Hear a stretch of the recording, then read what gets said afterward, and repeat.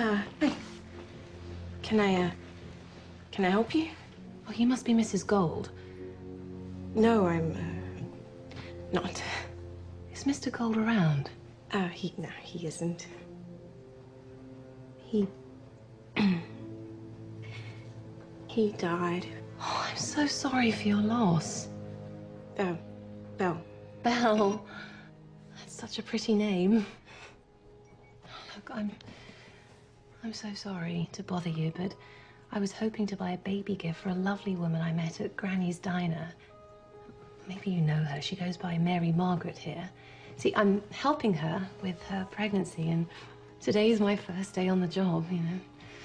Curse or no curse, girl's got to work.